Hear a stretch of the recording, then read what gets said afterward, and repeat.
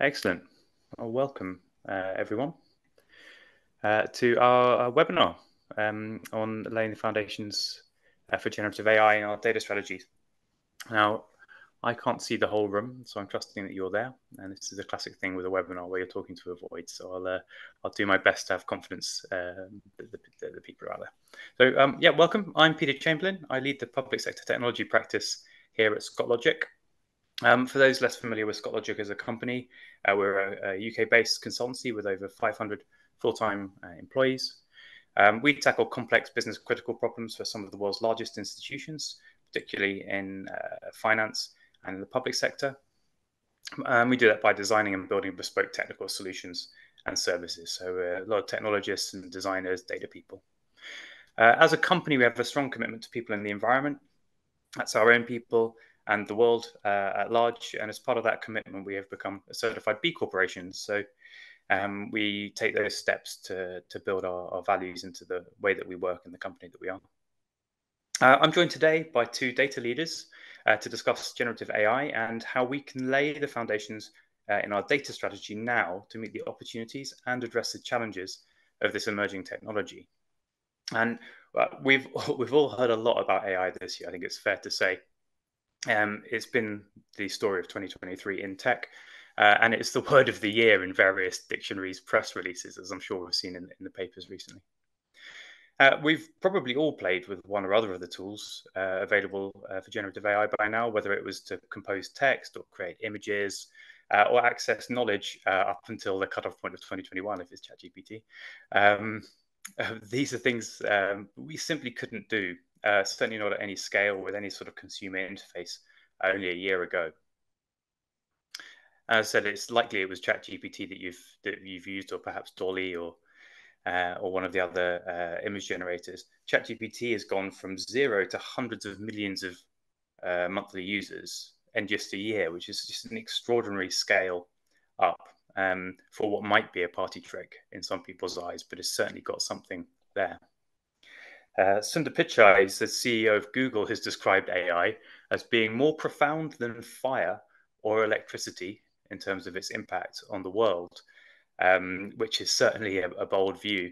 A more conservative view from Bill Gates is that artificial intelligence is as revolutionary as mobile phones or the internet. But either way you look at it, people think it's a big deal. And it's possibly the biggest hype any of us have seen in our careers, just in terms of the scale of expectation and conversation about this technology. And it is worth saying that Gates and Pichai are both people with a vested interest in this tech. They run companies or founded companies that the big corporations that lead the development of these tools. But industry and experts have widely embraced the technology as a reality. We can see that there's something in it. And the tools right now are impressive and they're evolving fast. So there are things to improve with these tools. There are things that we don't know about them that we need to operationalize or learn. But we do know that this works as a technology. So how do we respond? For many of us working in technical leadership roles, AI is top of the list of considerations for our strategy right now, certainly in terms of the kinds of things our colleagues in maybe less technical fields are asking us for or about. And as a consultancy, ScotLogic, we're obviously having a lot of conversations with our clients about the impact of this and how we can help harness these technologies and tackle the issues surrounding them, perhaps. But we need to navigate the now and the next. We need to take action in the real world actually now, pragmatically, to embrace the opportunities and to mitigate the associated risks. We need to be forward thinking about how we bring these technologies into our organizations and thoughtful and mindful of the consequences, side effects, and really where these technologies are in terms of their operational maturity. In this hour, we're going to look at generative AI through the lens of data strategy. How will generative AI transform our work as data professionals? And what should we be doing or thinking about now and next to take advantage of it and address those risks? So a bit of housekeeping before we go into the conversation. I'll introduce our guests. You should all have access to the chat. And as we go along, if you have questions, please ask them in the chat. Just pop the questions in there. And what we'll do is either pick them up as we go, or perhaps come back to them at the end, depending really how they fit into the flow of the conversation. So don't worry if we don't immediately pick the question up. We do pick someone else's up. We'll try our best to get to everyone's points as we go along. So I'm joined by two data leaders working predominantly in the public sector, but with a breadth of experience, Charles Baird and Dr. Jasmine Grimsley. Charles is the Chief Data Architect at the Office for National Statistics in the UK here. His mission is to enhance data in the ONS and across government by making it more findable, accessible, interoperable, and reusable, as well as better linked. And in that role, he's responsible for things like the Integrated Data Service, which supports research on cross-government data. It's a very large-scale project for the UK government. Prior to that role, Charles was head of data architecture in the Chief Digital and Data Office, which is central in the government and the Cabinet Office, leading the data architecture strategy standards for data in government in the UK. And prior to that, Charles had a long career in industry and joined the civil service in 2020. Dr. Jasmine Grimsley is co-founder and chief data officer of London Data Company. The company's strong principal vision is to help to create an equitable, informed planet guided by intelligence from data. LDCO applies this mission across both the public and private sectors in data analysis, science, and engineering. Her background is as a data scientist, and she was previously head of science and research for environmental monitoring for health protection at what became the UK Health Security Agency, previously the Joint Biosecurity Centre, where she was played a significant role in the response to the COVID-19 pandemic in the UK. Jaz is also an adjunct professor at Northeast Ohio Medical University, where as a real doctor, she talks to those fake medical doctors about data and healthcare as a specialism. So welcome both, and apologies for me joking about the reality of doctors versus medical doctors. Shall I start with a question to you, Charles? The AI industry is going into build mode. Okay, there are so many startups now, and of course the big corporations incorporating these tools and building all this tooling in for AI. What kinds of how do you see your team rather using AI tooling in the near future? What are the things that you're seeing your team picking up, and what kind of impact do you think that's going to have? Thanks, Pete. Good question. I think, and I mean, I should say from the outset that ONS aren't using Gen AI in any production environments. Just important to get that disclaimer out there early on. You see how seriously ONS takes data security. But in fact, I can't access Zoom on my work laptop, so hence why I'm on my phone right now. But there is a lot of interest, obviously, from the business in terms of what could we use it for. And I think we're quite an interesting possibility space where, as you say, lots of hype going on and lots of push from the business about, people within the business, not just scientists. Could this replace analysis in general? You feed some data and you train an element on your corpus, and you get the ability to just ask questions of your data. Given that I'm a data professional, I've got obviously a vested interest in the answer to that being no. I don't think we are anywhere close to that yet. Not least because we're still in the age of generalist LLMs. We're still in the age where it is prohibitively expensive to train new ones on your model. I don't have the infrastructure of it, and I've got fairly substantial data infrastructure here. The push is often to get to what big new exciting things can we do with this? How can we kind of revolutionize what we're doing? Given that I'm a data architect by training and inclination, if you like, my instinct is to start using this more in terms of professional tooling. So lots of the work of a data architect is quite manual. Lots of the work includes quite a lot of subject matter expertise. So if we're talking about schema extraction or modeling or metadata management for specialist data sets, then these are things that are quite labor intensive. And some of the work we're doing here and with colleagues across government is to start to test, can you use the generalist LLM? Can you use ChatGPT to start to do some of that? I'm not going to call it scut work because it is obviously very highly skilled and thing, but for highly skilled architects, that's scut work. How do you get this stuff out? So it will hopefully enable my teams to start thinking about the things we've always wanted to be thinking about. How do you structure data better? How do you manage data better so that you can feed these things in the future and get better answers out of them?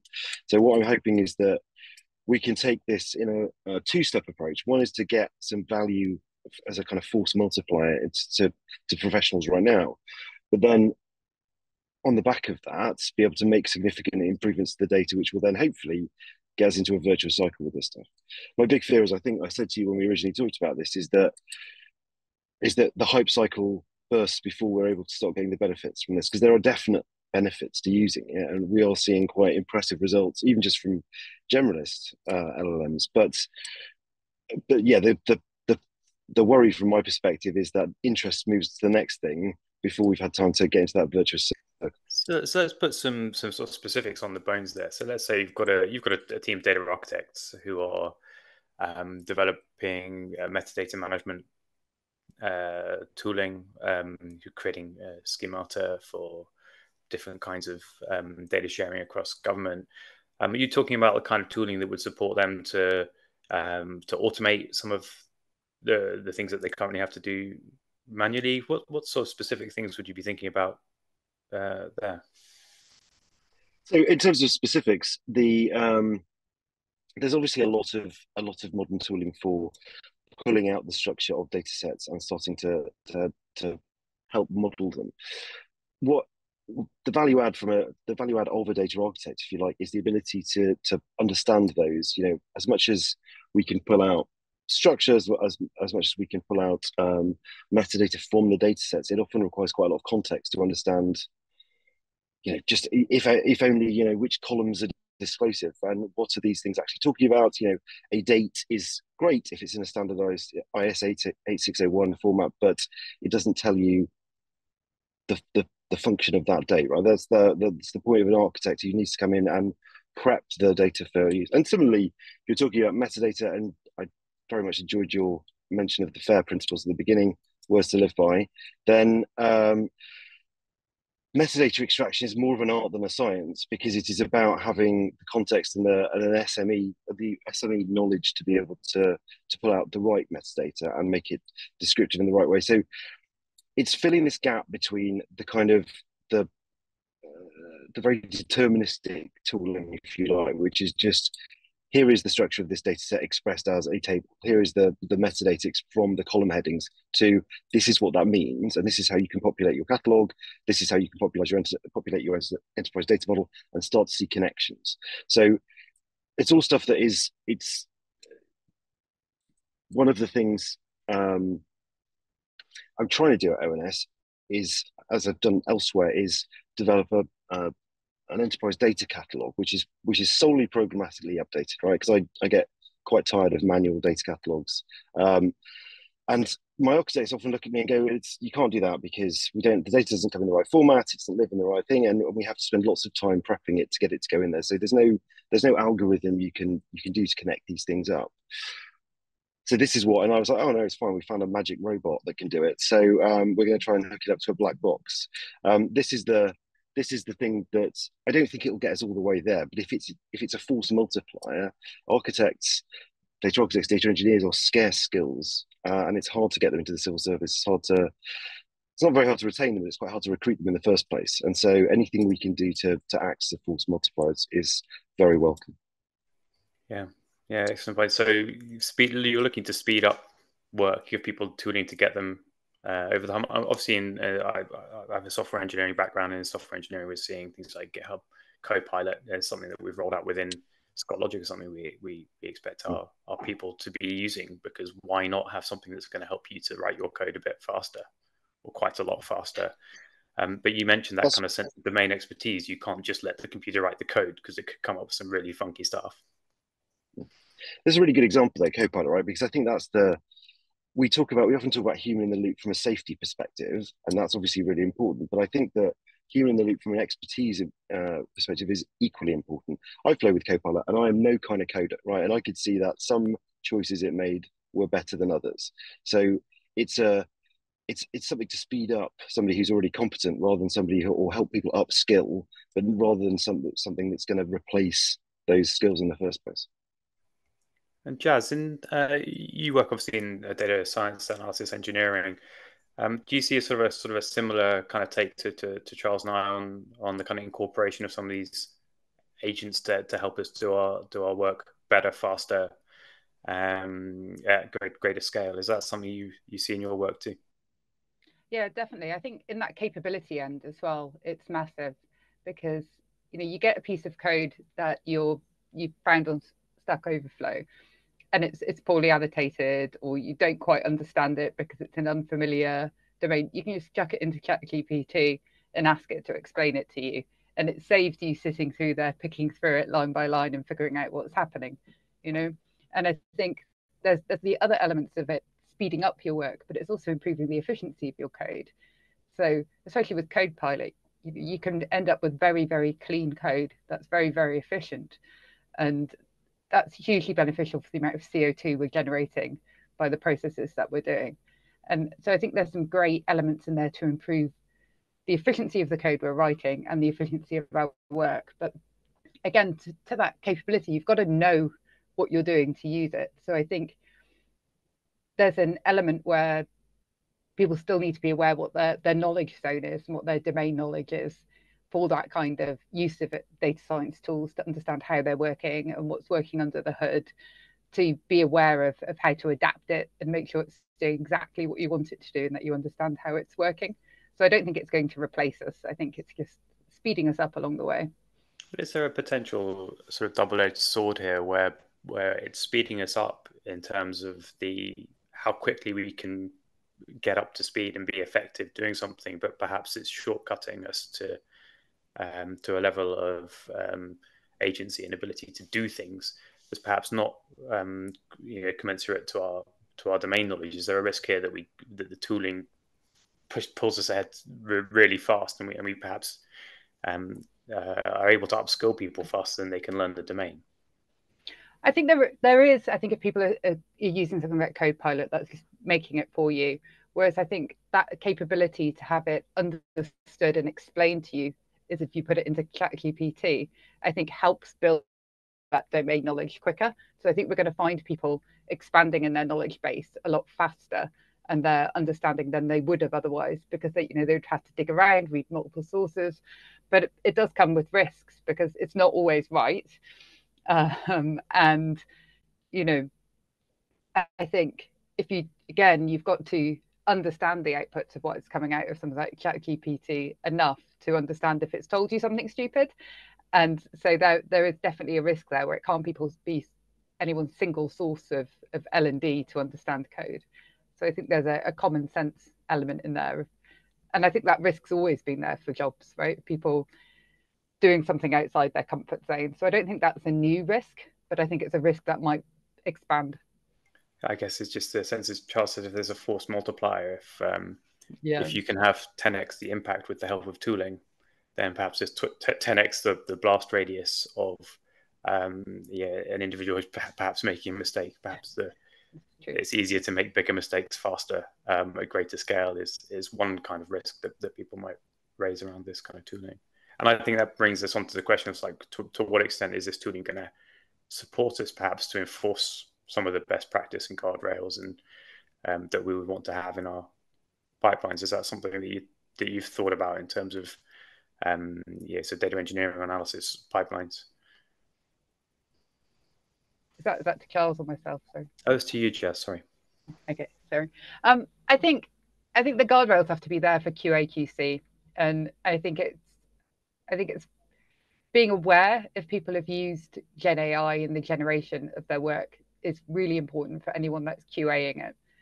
We don't use it for the building of our tools. We just use it to check things out and understand things in the build process because of that sensitivity and the privacy elements of what you put in ChatGPT, for example. You haven't got control of where your searches are going. But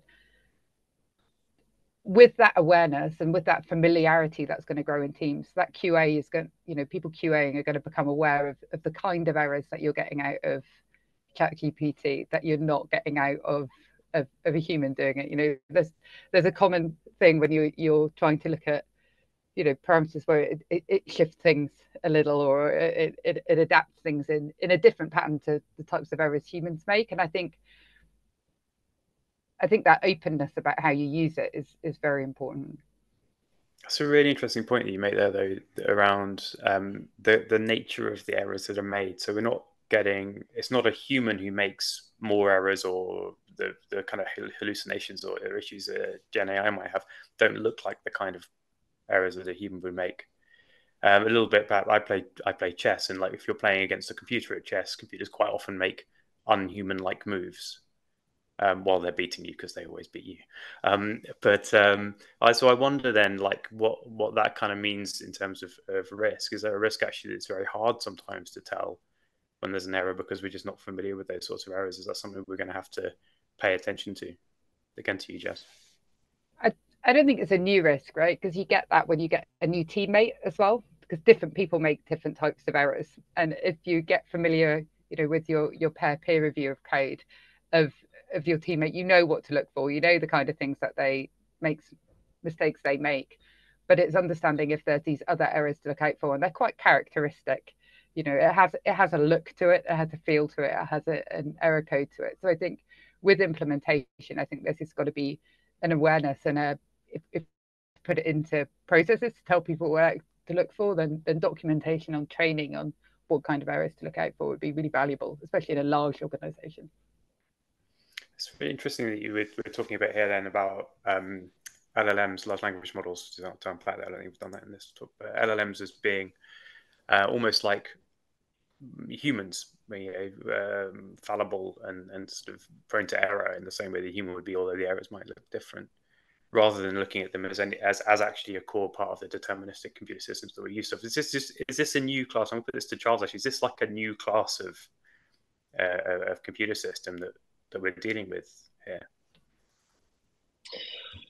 I think, I think Jazz makes a really good point, right? It's like having, because of the kind of the speed and confidence with which it presents hallucinations. Sometimes it's exactly like having a new coworker you haven't yet worked out how to get through their persona, and so you're starting to do new issues. I think that there's a fluency thing, right? This is how it feels like a slightly different thing to the normal deterministic interactions of working with tooling, for instance, where this is going to happen. And I think it might be a psychological thing as much in that you're hardwired not to think in the same way about something that is talking to you as something that's just moving things into cells in a table. So I don't know that.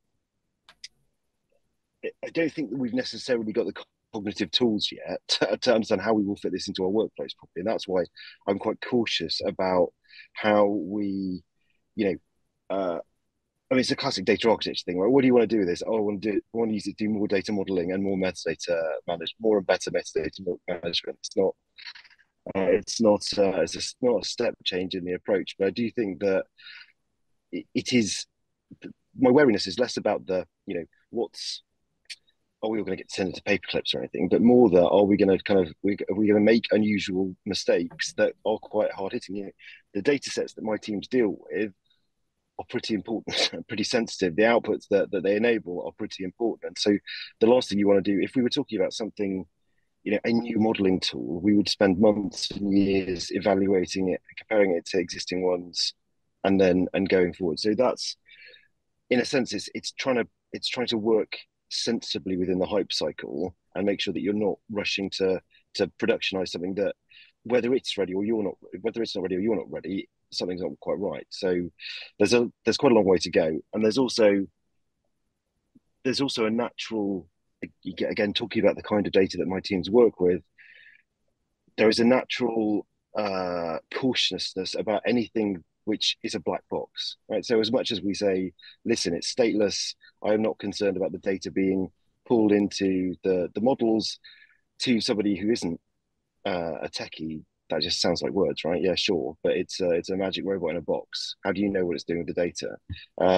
So until we've got, and we weren't even there with kind of classical data approaches with ethics and transparency and things like that, to go, and now we're introducing this whole new thing which nobody really understands why it gives the answer it does, but they're just really good, so we're going to use it.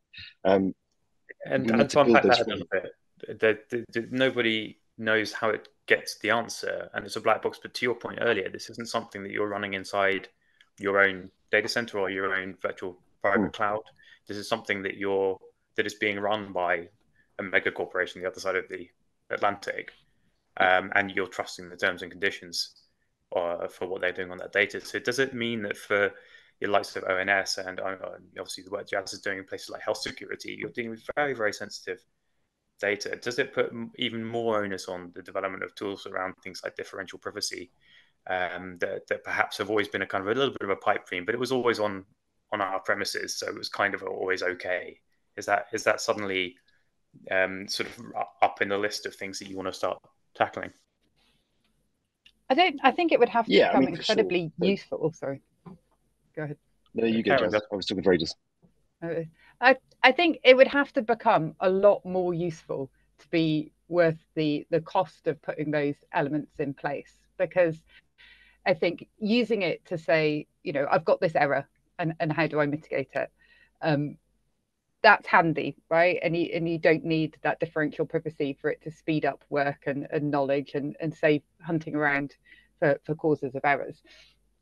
But it's hugely costly to set up these things. And with it being a black box that you don't know how it works, and until we can really get to that point of being able to sort of edit those transformers in an efficient, known way to change knowledge nodes within it, it's going to be a huge investment that could then break because we don't know how to maintain and fix it. So I think there's a long way to go before it's worth integrating into a continuous pipeline within an organization. And that's partly, so there's a cost thing there. It's off premise. There's also just like a scale of it. Yes, scale of expense and complexity around making that kind of level of integration. But were these technologies at a point that you were able to give them enormous corpuses of data and get extremely accurate and high quality insights out, doesn't that put the onus on data strategists to be able to say, okay, here's a path to us achieving that. This is how we'll be able to price that. Is that something? I guess, Charles, it might be more like in your area as an architect responsible for that infrastructure study. Is that something that you kind of see emerging as an ask to you in your role?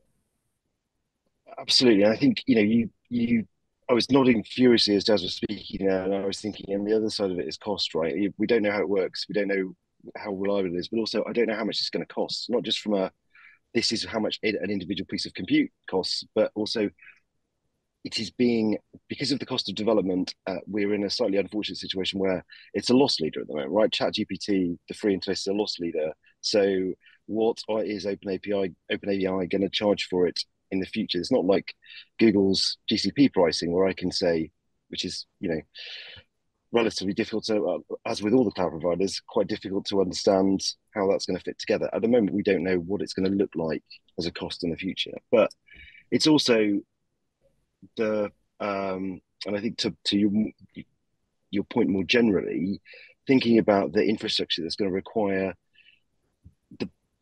it's a sort of mixture of your point and Jazz's point, which is that we don't know because of I the thing that worries me about it is I don't really have a mental model for how I start to calculate total cost of ownership. Right, I don't have what's it going to look like to run something if I ran something like this within my private cloud. What's that going to look like if I ran something like this on prem? Which hilarious idea in the first place. What would that look like? How do we? At the end of the day, one of the things about sensitive data is you can always retreat to, well, I can just pull down the drawbridge, right, or pull down the blind, and nobody can get to it. And the concern would always be that you're almost certainly going to be using a third party tool here, which has got incredibly fast, incredibly detailed access to the data, and you're never going to be able to fully close that off if you want to carry on using it in a productionized way. So the bottom line with a governance strategy is, well, I can always pull the cable out, right? And we'd still be able to work, we'd still be able to produce stuff, and it would take some of that. It would concern me that would disappear as an option, and we'd have to. Yeah. Not that we ever do pull the cable out, right? But it's a psychological security blanket. But we already can't pull the cable out of some of the things that we use every day. For example, so the Microsoft stack is something that is just ubiquitous across organizations worldwide. And of course, there are examples of people who don't use the Microsoft stack, but almost everywhere you go, people are using it. So there's a sense that at some point people overcome that governance risk. With the cloud, we went on the journey over the past 10 years. And this is coming from a public sector perspective, but I know in an industry perspective as well, not everywhere has overcome the idea that there's this shared responsibility model, and AWS or GCP or Azure take you up to this level, and they look after it from there down. They're doing everything, running the database, running the server, running whatever. But there's a model by which they don't have access directly to your data or whatever. Is there's some kind of pattern of shared responsibility model that works for Gen AI systems? This is very deeply integrating the data into very black box processes. This isn't like running a database for you. But I do wonder whether the value ends up being great enough that governance ends up saying yes, because the prize is big enough. Is that something that, I mean, it's too soon to say perhaps, but is that something that you guess is a point at some point in the future? And to Charles, I suppose. I think from an infrastructure perspective, I take your point, but you're going to have to see a real shift in the level of return, because at the moment, if you said, actually, we can now automate the ingestion of a lot of the operational data we pull in from other government departments, from commercial organizations, you could turn that into a process that takes seconds as opposed to days, and therefore we could get to real-time stats because of the ability to pull in data, run our processes, and have them out. Then that would become a very compelling proposition, but we're not there yet. And people have promised that before, and I've been disappointed before, in terms of, we can really speed this up. There's always something, and it might just be that actually, for very good reasons, data governance at certain points stops that kind of real-time flow, and and we don't want to change that. So again, there are a lot of imponderables in the equation, if you like, in trying to work out what the return would look like. It feels unlikely at the moment, but it doesn't feel. Again, it's like I see this more as a step change rather than a kind of revolution. We will get faster. We will get closer to near real time. Let's say I'll be tremendously ambitious and say near real time processing, which we're nowhere near at the moment. So you could see it making a huge impact and thus having a return, but it's not quite the same as. I think it would have to be transformational to be worth some of the costs that are being bandied around. So there's again a bit of a remains to be seen.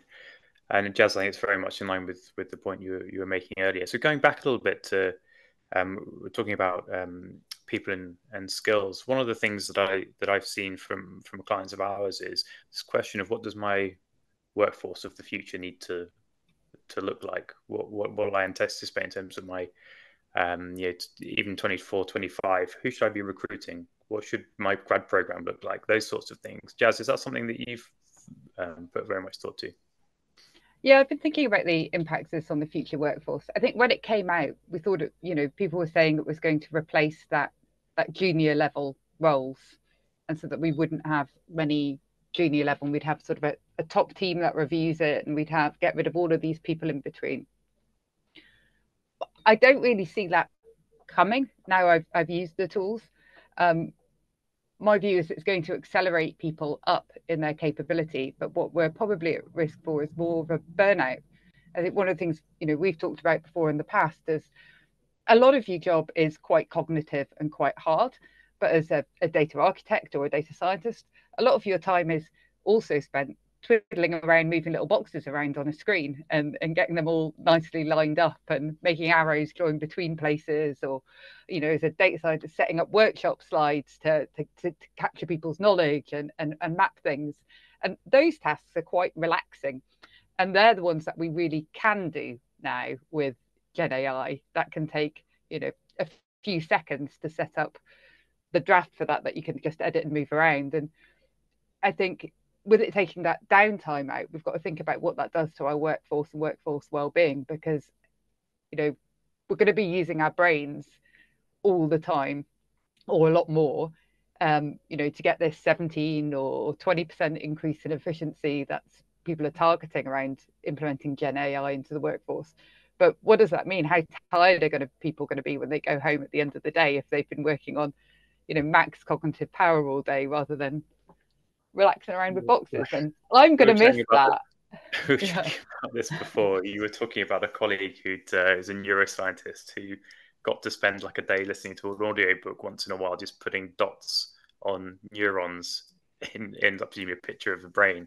That's the sort of work that now just immediately gets done in a second by a computer, and you don't get to listen to your audiobook for a day and do your job anymore, that sort of thing.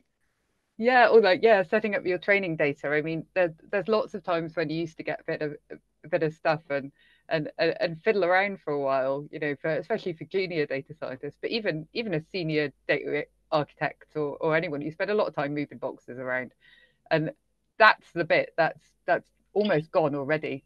That time you need to set that up, that's so it's not a 17% increase. You talk about this not actually not having juniors. It's just that actually some of the scope of the job changes because sort of slices of setting up your workshop slides or your test data or whatever just becomes much faster.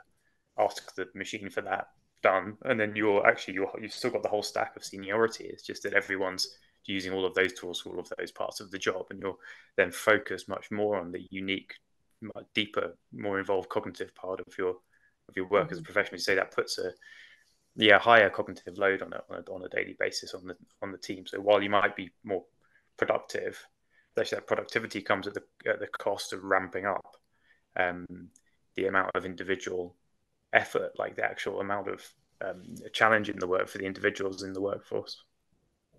Yeah, really interesting. Charles, is that something that you recognize as well?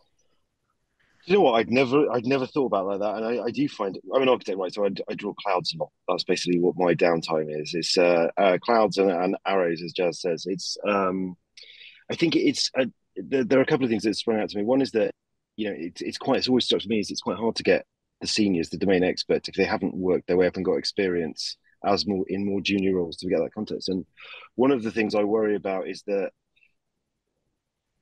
any kind of architect needs business context to be designing the right thing, right? And that goes double for data architects, where you need to understand how has this been used, what do the source systems look like, what do the source systems do, so that you can understand what the questions you can ask of the data or present the data in such a way that it can be questioned intelligently. And there is a worry to me that some of that, what seems like not productive work that the architects are doing, is investigating the domain, understanding what the thing is, and doing that kind of necessary mental framework building to be able to create a design. And I am quite concerned that we will lose that simply because you can ask the machine, it says, oh, it's this. Yeah, and therefore there's no reason for you to build that scaffolding about the shape of the domain that you're interested in. So I think the burnout point is a really good one. I think the inability to get the kind of soft skills you need, if you like, the contextual understanding to be able to do it, is another worry I have. So there is I'm less concerned about, as I said earlier, I'm less concerned about the world getting turned into paperclips, and more that these are actually quite radical shifts in how we approach work and capacity building. And we're not thinking about that. We're thinking about, oh, will this speed everything up? That's again, it builds really interesting on the perspective. When we look more broadly to the wider organization outside of our areas of expertise and specialism, obviously we work with stakeholders across organizations who depend on us for our work, but collaborate with us too. To what extent does this a collaborative process or the tooling available to our non-specialist, non-data specialist stakeholders, how might that change the picture? Do we see kind of more power in the hands of some of our stakeholders, users, or the relationship that we have to our stakeholders in the organization evolving? To you, Charles. It's a really good question, actually, and I think it will depend. I think I'm curious to know if we will still be using a chat interface to to in a year's time, right? If it's still something that people go and do, and I have directors who say, "Oh, well, I asked ChatGPT this, and it did this." But I had my divisional away day yesterday, and we were people were doing pitches for various things, and the amount of ChatGPT generated raps about data that were thrown about in the chat was extraordinary. So it's obviously changing some dynamics, but I think the not concerned actually. It's probably a good thing. Like I'm starting to have situations where senior people who didn't have time to get into the technical details of stuff will use ChatGPT to be able to ask a question about, what is metadata, which is always a handy one for me not to have to answer, or what do they mean enterprise data model? And I'm starting to find that is trickling in, and that's great. From my perspective, the ability to give a kind of chat interface to knowledge is fantastic, right? Because I think that thoughtful people are using it to bootstrap conversations, if you like. Flip side of that is there's a danger that you get away with blagging a lot more, but I guess we'll just have to cope with that. I think that's. I think it's ever been thus, hasn't it? I think it's in terms of how people work. So we've got about 20 minutes left, maybe 15 minutes left to talk. So what I wanted to do was kind of reflect on some of the things we've spoken about there. We've spoken a bit about changes to the wider business. We're spoken a lot about changes to our own skills and about some of the risks from things like data privacy and the fact that these are black boxes, cost. And in fact, we almost touched on there with Jazz. I think you were making the point that there's a potential environmental knock-on impact for this, because we're talking about using vast quantities of computers to do making a cup of tea type level of detail work for us, and we're just ramping up whole data centers worth of compute to do these kind of things for us. So of all of those things, back down to earth, as a data leader in the end of 2023, the year of AI sort of hit the mainstream, what will you be doing in 2024? I think to you, Jazz, what are the things that you'd expect to be doing with your team in 2024 to, I suppose, answer some of the unanswered questions or take advantage of the tooling? What's your kind of maybe top three things on your list of places to go with Gen AI in the next year? I think the ability to edit it is going to be the critical element, to go in to find those knowledge nodes and selectively edit and update it. We talked earlier about the huge cost if you bring it in, build an LLM specific to something like ONS.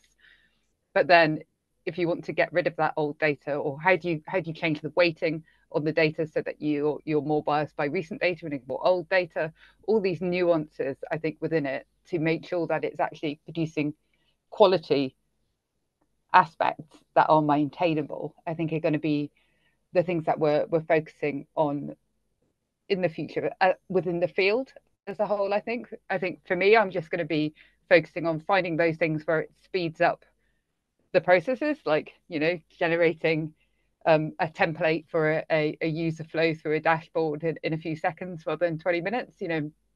I think we're just going to find more and more little bits of our job where it fits in and speeds things up. But for us, we're going to be keeping a really close eye on the ethics, the transparency, the privacy, and the quality of anything that we use. So I can't see us implementing it into automating anything, so much as being little tricks to help us along the way for a while yet. Yeah, it's going to be sort of safe to fail experiments, I guess, is how I'd characterize that in my mind's eye. And Charles, the same question to you. What are sort of, say, the top three things that you'll be taking forward into the next year? So I'd completely agree with Jazz, and that kind of the cautious experimentation, I think, is the first one, but also being trying to make sure we are getting all the variables in. I mean, you make a good point about the amount of compute you would use to do something that would take a human 3 minutes, making a cup of tea or drawing a cloud, right? Is this really a good use of resource? And I think we've got some calculations, the ability to do some of those calculations. But we don't really have a framework to bring everything together and start really thinking about total cost of ownership and what this really means. And I think that will change the narrative if we start to put something together. I think we're being really clear. We've already ONS does a huge amount of work about data ethics and about transparency. We want to make sure that we are doing that first. the nice thing about being a public servant, right, is you can do it right. You're expected to do it right. So start with the guidelines, and then do the shiny stuff afterwards, rather than the other way around. So, but the other thing is I'd like to see, I'd like us to see if there are some ways we can use it in production. You know, in a cautious, limited way. Is there a way that we can say, look, you know, this can help us empower an expert to deliver a data model in a day rather than a week, or you know, or help data flow at much faster speeds. We will start off with open data. We'll start off with non-risky data, and start to prove it out. The other thing is, I've long been incredibly skeptical about synthetic data. Right? I mean, it's the holy grail where you can go. You can't tell anything about it, but you do get the same statistical output. So I don't see how that could be possible, right? And you're starting to get to a stage where I have seen some demos using ChatGPT where you can, in relatively limited environments, generate something that's synthetic and therefore privacy enhancing, but does start to give you the kind of outputs you want, or enough to be able to run some basic analysis on it. So again, there's some exciting stuff that maybe wasn't possible before that we might start to see a way to.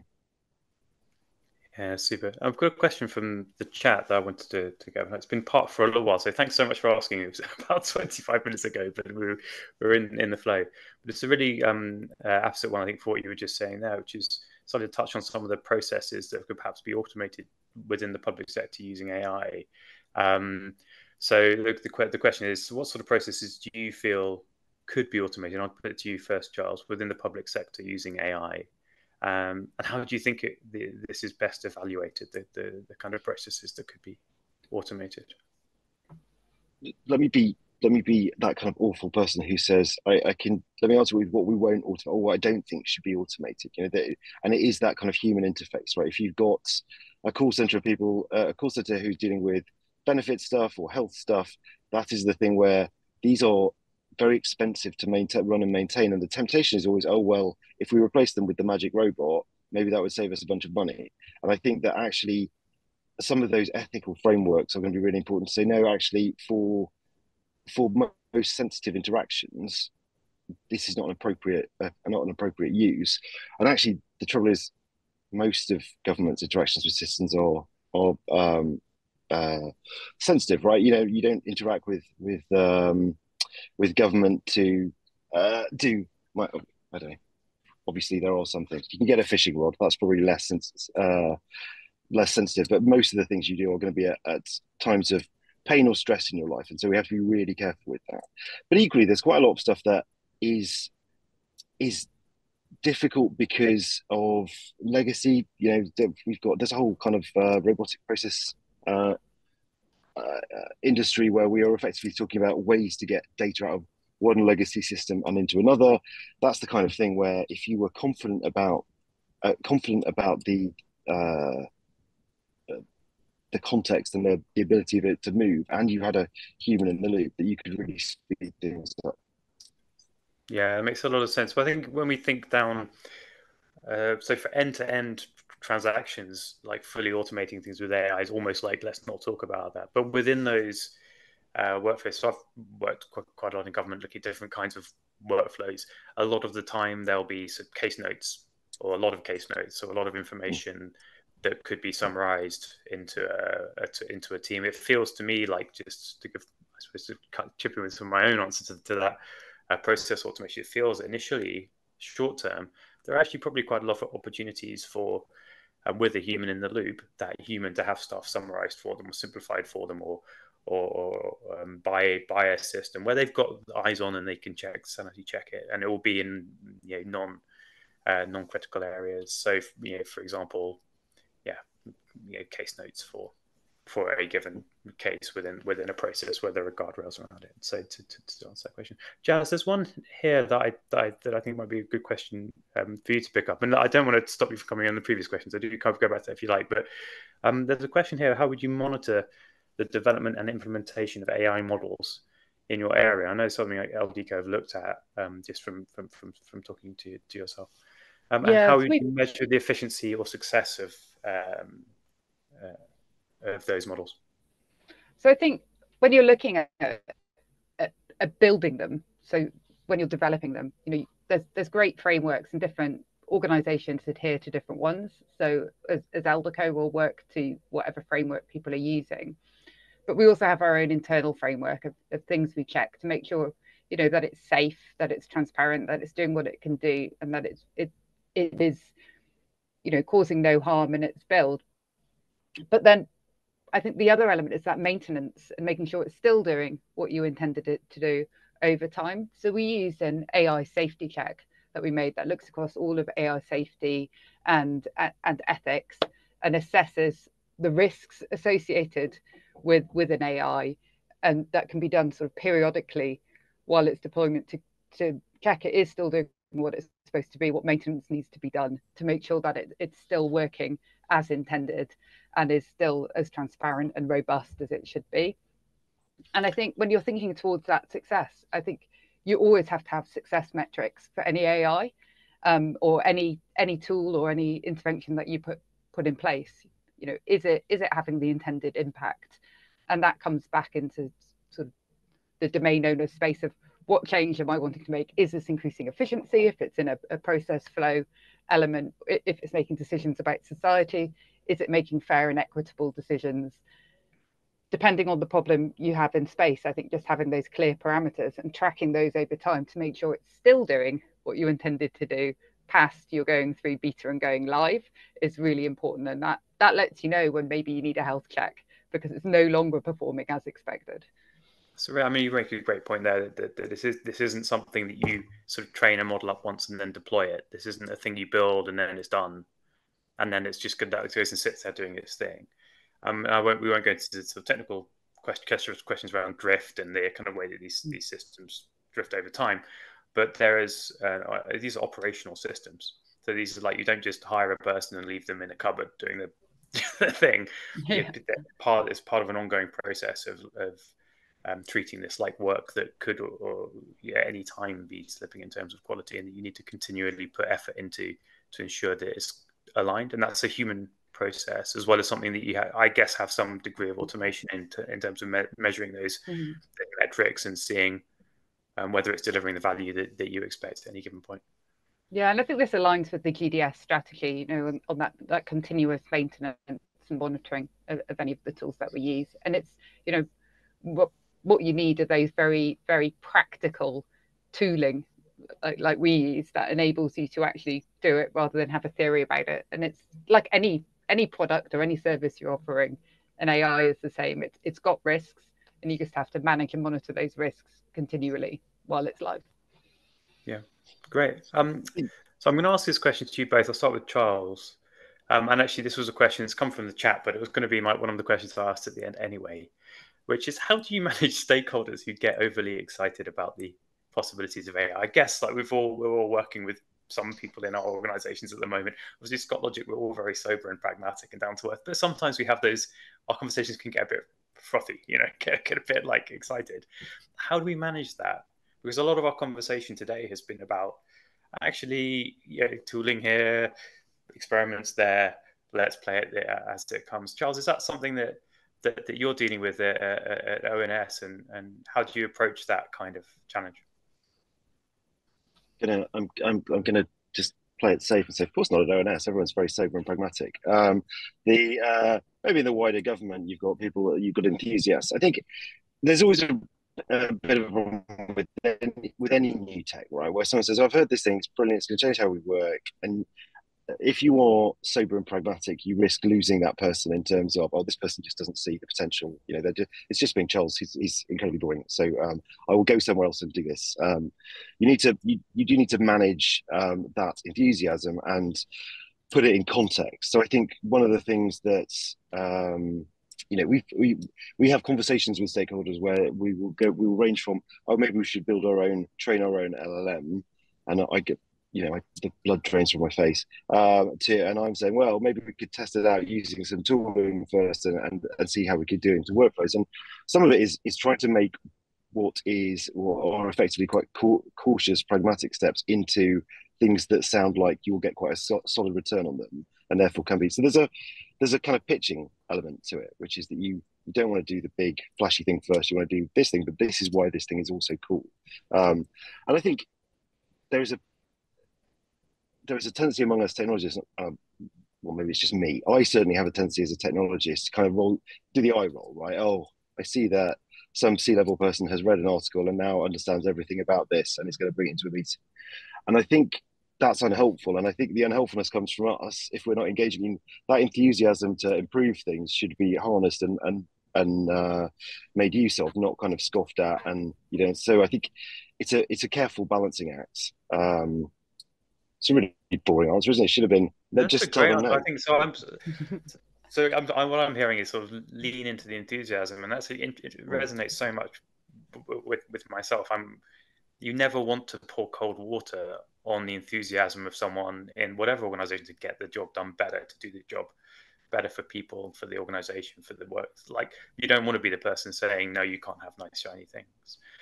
There's one more question, but actually, Jazz, I want to put the same question to you, but maybe just what if they won't listen to the risks? If you come across situations where you've worked in some very sensitive areas, I suppose very risk-aware areas, like how do you sell the risks of this whilst perhaps trying to lean into the enthusiasm?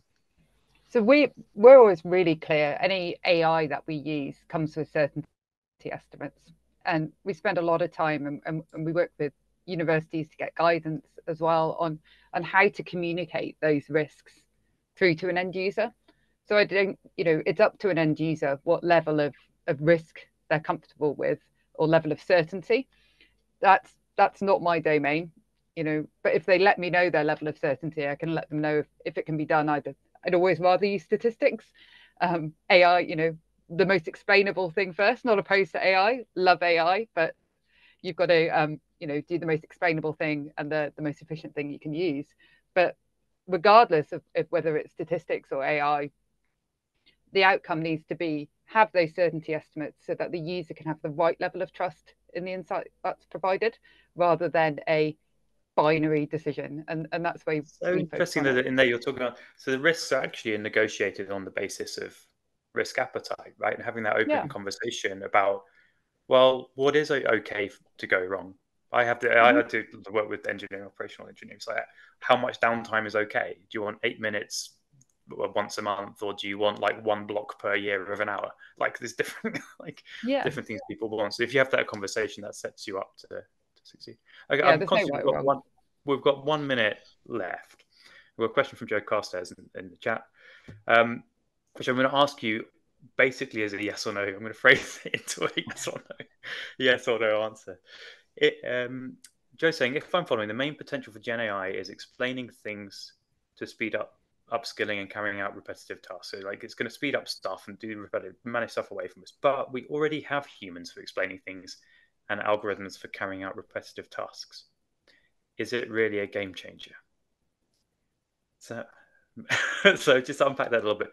So we've got algorithms for carrying out repetitive tasks. We can write algorithms to do stuff. We've got humans for explaining things.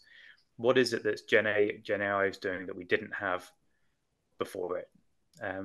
Charles, I'll put that on you first. I think it's not a game changer if by that you mean, are we effectively changing the whole game? It's moving to a completely different paradigm. It is a game changer if you're thinking about the benefit of this is less that it does what a human can do, but it does what a human can do so much faster, right? You can have that summary done. I do not think that a summary of a policy document generated by Gen AI is better than one generated by a policy expert who's got 20 years of experience and understands all the nuance. I do know that it will take 1.5 seconds versus 2 weeks, and sometimes that trade-off is going to be one you're willing to make. So I think that the answer would be no, I guess, in the sense that what we're really talking about is along the lines of robotic process automation rather than this is a completely new way of working. But yes, in the sense that we can free up. I think there's a positive thing, right? If you look at Jazz's point is really made. Oh, it's done. There we go. Jazz, you've got maybe 20-30 seconds, Jazz. So what do you think about whether and how it's a game changer, briefly? I think the way it's a game changer is that you don't have to make a specific tool to do each of those repetitive tasks. That the gateway to generating more tools that do boring, laborious tasks, or I find quite relaxing, laborious tasks actually. But I think the assumption that they're always boring is a little unfair. But to do repetitive tasks is really quick to make a new tool, whereas it would have been quite costly to get a specific tool to do a specific thing. Yeah, that makes sense. My take on it is, if you take that summarizing policy documents, the Gen AI can consume all of the policy documents the government's ever written and then make a response on it in 15 seconds or something, which is simply not possible for a human to do, even if it doesn't do it perfectly. And then maybe a human spends half an hour fact checking and editing it. Which would never have been possible. Okay, thank you, everybody. I hope that this has been interesting for those attending. It's a bit of an insight into sort of two very senior leaders in data and how we're thinking about this. And I hope there have been some takeaways that you can apply in your work going forward. Get in touch with us at ScotLogic if you'd like to talk any more about doing things with generative AI. And I thank Dr. Jasmine Grimsley and Charles Baird for joining us today. Thank you so much.